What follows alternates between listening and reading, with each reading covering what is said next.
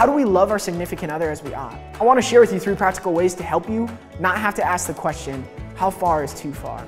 It's so easy to make mistakes that could have been avoided.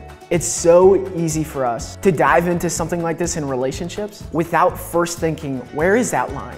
Is this guy going to tell us what we need to know? Well, brace yourselves.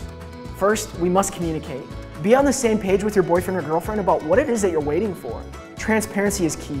And second, avoid late night cuddle sessions and any other opportunity where you may be tempted. Thirdly, pray. Pray together.